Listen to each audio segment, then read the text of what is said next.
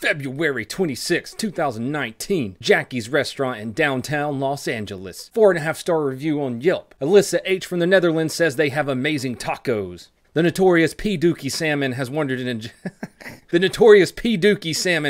a Jackie's restaurant, and according to one customer, he stinks. One of the guys stinks really bad. I don't know how any of this started, but it sounds like a woman called him stinky. So P. Dookie pulls out a knife and says he's gonna slice her throat. He pulled a knife about this big, and he said, "Shut up or I'm going to slice your throat." LAPD responded. I'm gonna get so copyright struck for that one.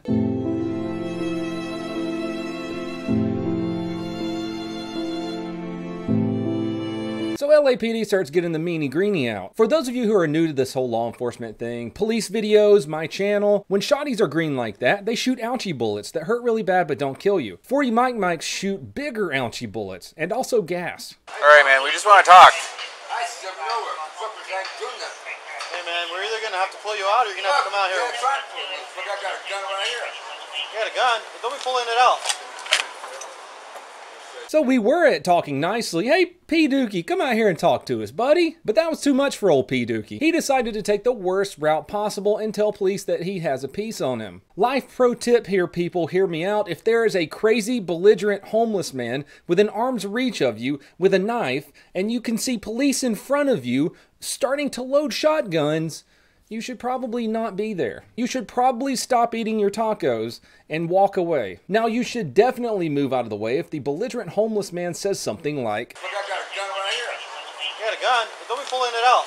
but he lied to us. Hey, can you look to the side? Hey, he's got a knife.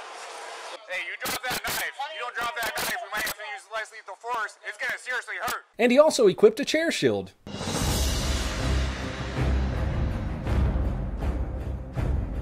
Let me point out again that Albert Einstein is still sitting right there eating his tacos. I mean, I'm glad that we have this footage from inside of Jackie's restaurant, but damn, be a little smarter, gents.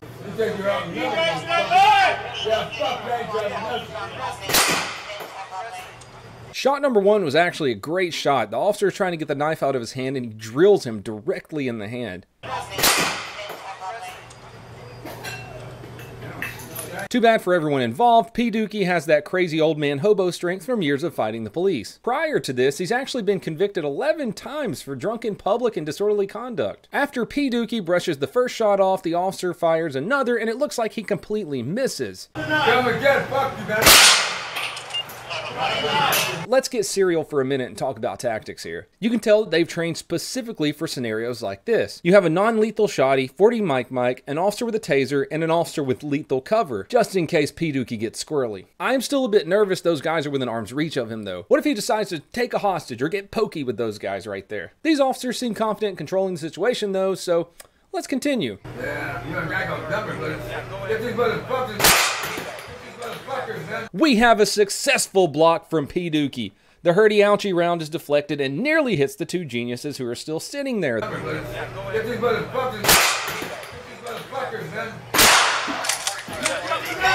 The blocked 40 Mike round is quickly followed up though with a shoddy Ouchie round that looks like it hits P. Dookie right in the knuckles. He still doesn't drop the knife though. Shotgun guy racks another round in and shoots that fucking knife right out of his hand.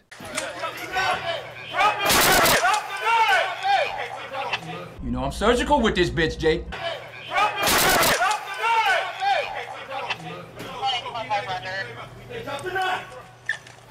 it.